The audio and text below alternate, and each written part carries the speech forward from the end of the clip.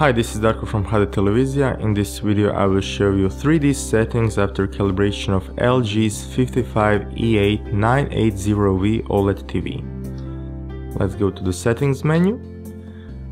When you see that I've selected Expert 1 ISF certified preset, there's also THX 3D Cinema preset, but since you cannot modify it, we had to go with Expert 1 and or 2 for further adjustments.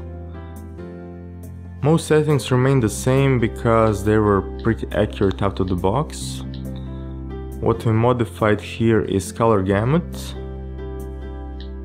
and here white balance. Let's first go to 2 point. So too much red was reduced with this control and green was increased. Now let's go to low. And you see these adjustments. 20 point white balance, similar to 2D mode, doesn't really do much. So most settings were done for 2 point white balance. So only modification here is on 70%, and that is to reduce red.